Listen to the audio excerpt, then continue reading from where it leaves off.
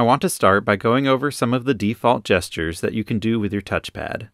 You can physically press down on the touchpad to left-click. But you can also just tap the touchpad anywhere with a single finger to left-click as well.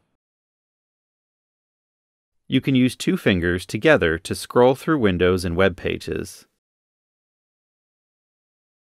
And while some of you might prefer to physically press the lower right corner of the touchpad to right-click, you can also right-click by tapping anywhere with two fingers.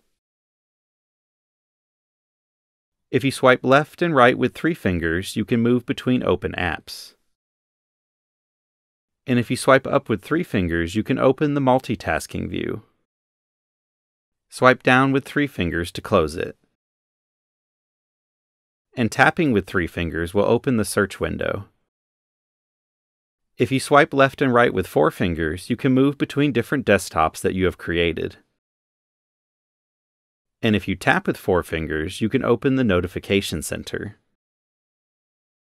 A lot of this can be customized to your liking. If you open the Start menu, go to Settings,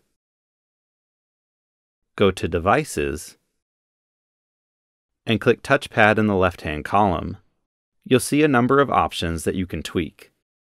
Right at the top, you can turn the touchpad off and on.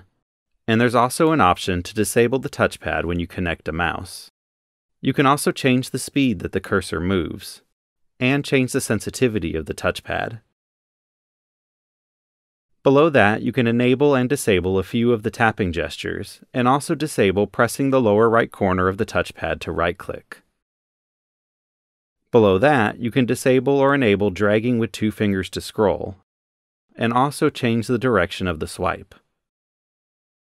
Some apps also support pinch to zoom, similar to on a touchscreen, which you can enable or disable here.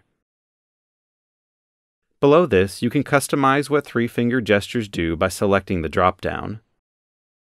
And you can also do the same for when you tap with three fingers.